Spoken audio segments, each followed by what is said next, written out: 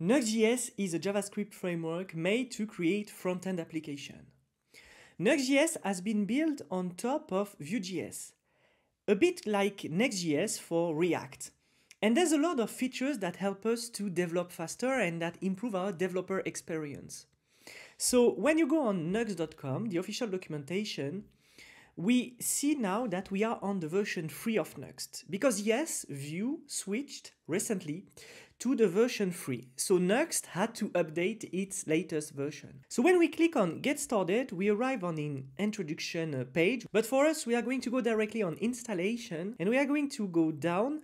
And here we see that we have a command npx nuxt init project name. So I'm going to copy paste that, go into my terminal. I'm going to give a name, so it's going to be my Nuxt project. And there we go, my project has been installed. The first thing we can notice when we arrive in this Nuxt project, and if you already did some Vue.js before, is that it's really light. There's only 6 files at first. So when we are going to type npm install, we're going to have our node modules. However, we don't have the folders that we have on Vue 3. For instance, on Vue 3, we got the source folder, we can have the public and assets, okay? With Nuxt, it works a bit the same. However, the difference is that we will not have any source folder at first. We will have to create our own folders, page, component, etc., etc. And it's going to work like this because Nuxt is providing to us a file routing system that works on the organization of our folders. It will automatically create our routes. And another thing that is really cool is that with Nuxt.js, it's going to auto-import our components. So we will not have to import all of this. But we are going to see that in the next lesson. Type npm install to npm install our project. Then we are going to type npm run dev to just launch it in our browser and to look at it at first. Okay, this is done. And the first thing we can notice is that we have a node module folder and we also have this point Nuxt folder. Yarn dev or npm run dev, it depends. And here I'm going to open my localhost 3000 and there we go, we've got our application running, which is actually this Nuxt welcome only. So our application is now set up.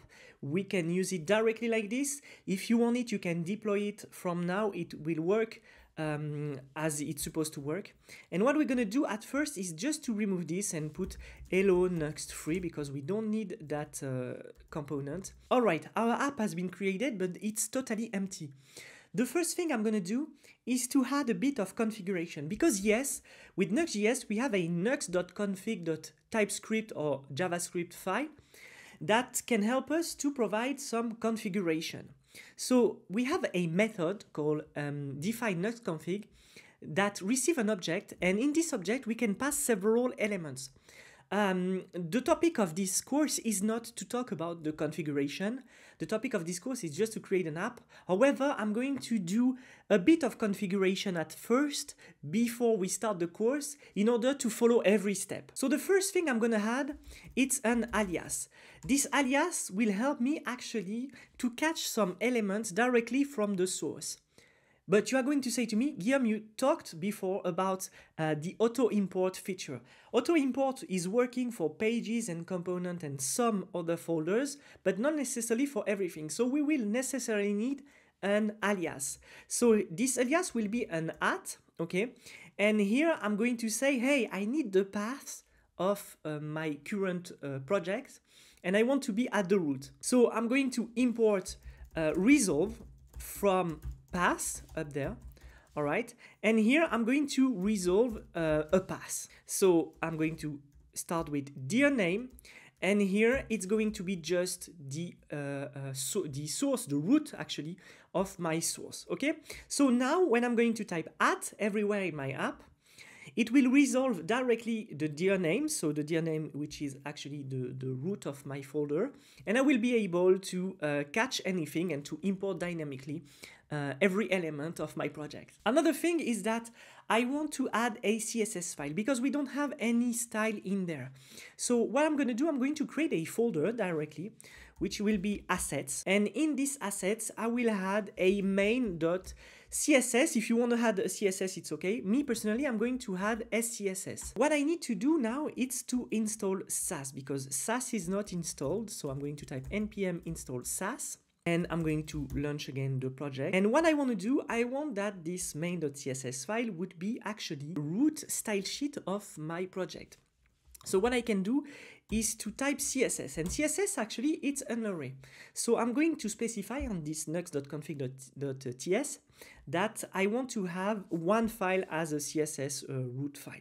You can have many other because it's an array. So here I'm going to add assets main.scss. To check if it's working, I'm going to add a body, and here it's going to be color red. And when I get back, there we go, we see that I have the color red apply. So it is working, it is applying my SCSS. Finally, for the need of this course, I'm going to install Tailwind CSS. So I go on Tailwind CSS on Get Started, then I click on Framework Guides. There I click on Nuxt.js, and I go on the version 3 because here we are on the version 2. So here we arrive there and we see that we have to install Tailwind CSS in our terminal. So I'm going to copy paste this, going back there. I'm going to stop npm install Tailwind CSS. There we go. Then I need to init my file. So I'm going to type npx tailwind css init. Then we need to specify to nuxt.config.js to use postcss and Tailwind. So I'm going to copy paste this and I get back there.